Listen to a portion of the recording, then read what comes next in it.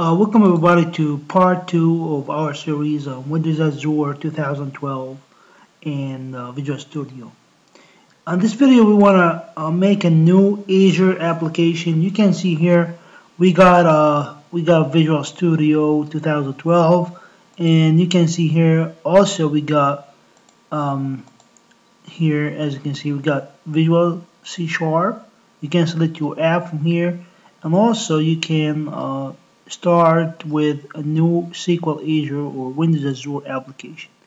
So in order to begin with Windows Azure application, you can go to Visual C# and click on Cloud, Windows Azure's cloud service. I'm just gonna click OK. So after you click OK, you gotta create a new project. This requires some time.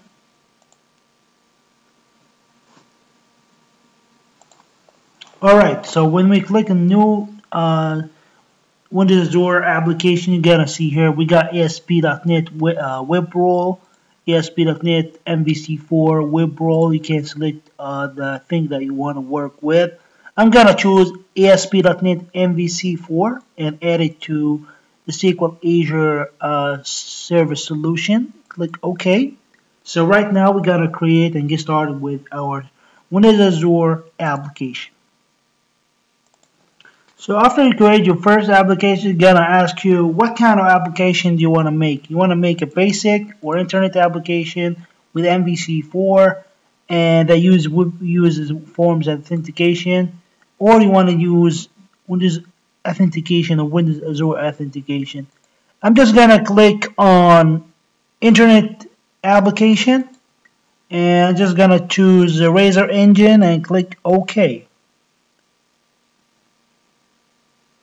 Right now I'm creating the project MVC web role 1, and this is for my solution here, solution Windows Azure, a project name, and we got a web role called MVC web role 1. This web role gonna be taken to as a virtual machine to Windows Azure, and Windows Azure operating system gonna run this virtual machine so you can run your application instantly. So this is pretty much what I want to introduce right now. We just uploading and making the project. This requires some time. Just want to pause the video a little bit. Alright, as you can see here, we got the first app running here using MVC4 Windows Azure web role. You can see here we got the MVC web role 1. You can see here we got the application up and running here. So in order to upload this to the server to SQL Azure, first let me just run it on localhost.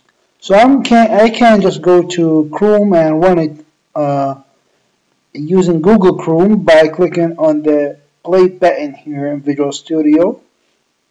So but notice here that I'm gonna run the Windows Azure emulator and Windows Azure storage in order to run this application locally.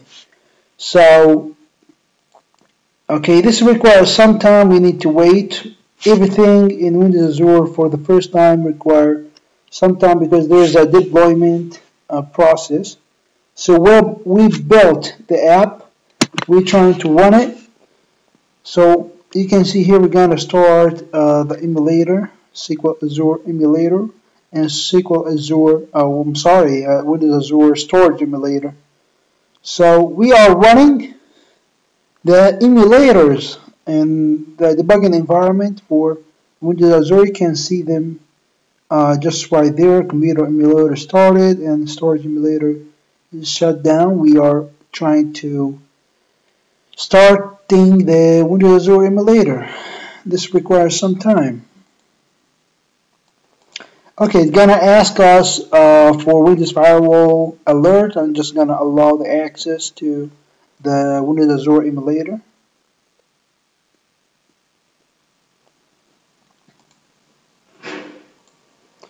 You can see here storage emulator is just get started, and you can double click on the emulator here show the computer emulator UI, and you can also show the storage emulator UI user interface in order to see them here.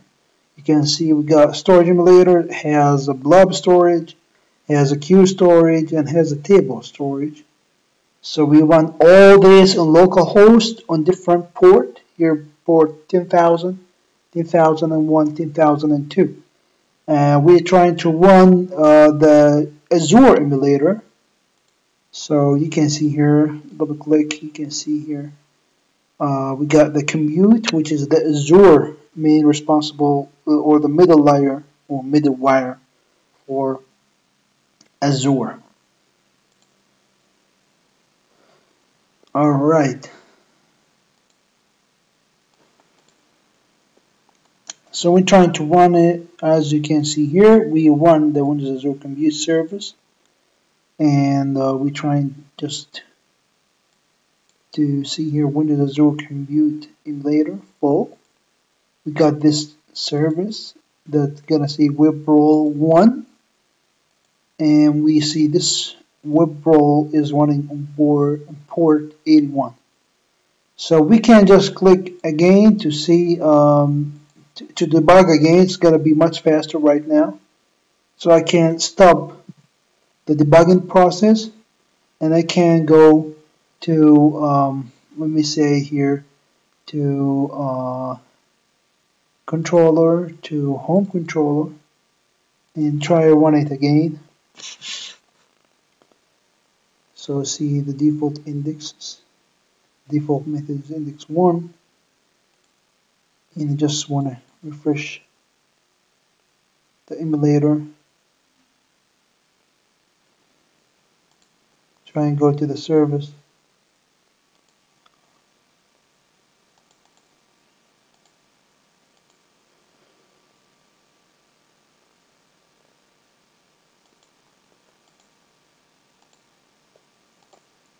Alright, as you can see here, we run the app, and you can see here we got the first application, the first Azure application running on the server.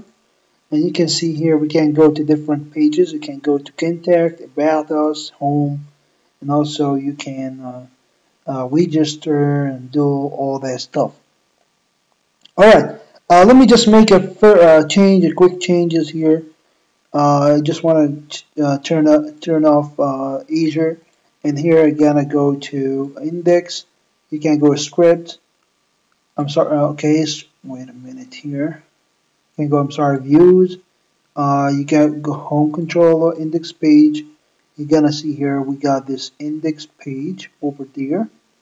So I can just go to my index.cs HTML page, and I can add something else to the page here. So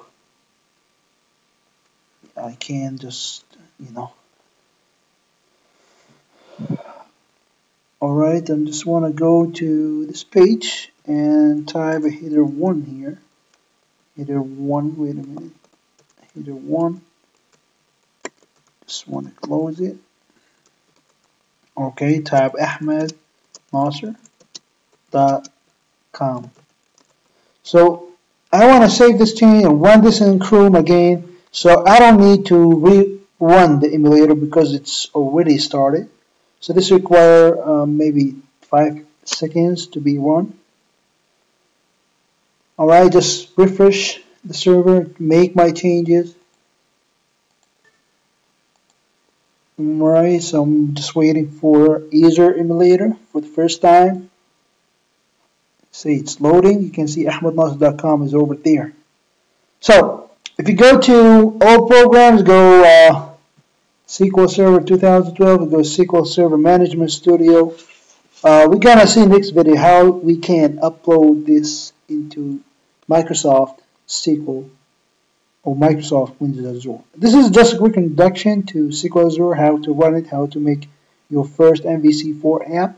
Next video we're gonna see how we gonna do some customization and upload this to the SQL Azure platform. Thank you guys for watching. See you next video.